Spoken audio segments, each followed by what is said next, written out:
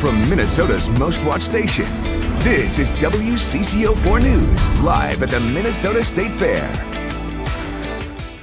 Hi, I'm Terry with your WCCO newscast, live from the fair. We want to begin today at the haunted house where WCCO anchors Frank and Chris went in, but have not made it out yet.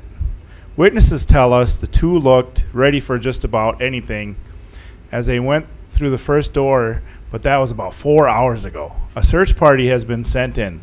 They heard Frank and Chris screaming, but have not been able to find them. A mummy on the second floor tells WCCO he saw a couple about an hour ago, but the pair jumped, screamed, and ran out before he could grab them. We will continue to follow the search and let you know what happens. But right now, let's get a look at the weather and traffic.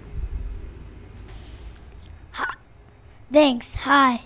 With your weather and traffic, it's a beautiful day here at the State Fair. We told officials are expecting record of people on the Just Dance near the Michael Burr Center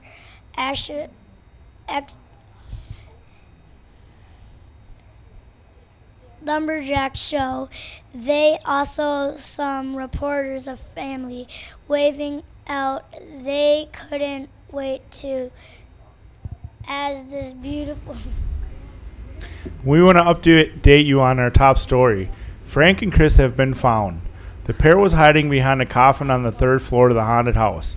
They are thirsty but a little bit shaken, but are expected to be okay. I'm Terry. And I'm Nick.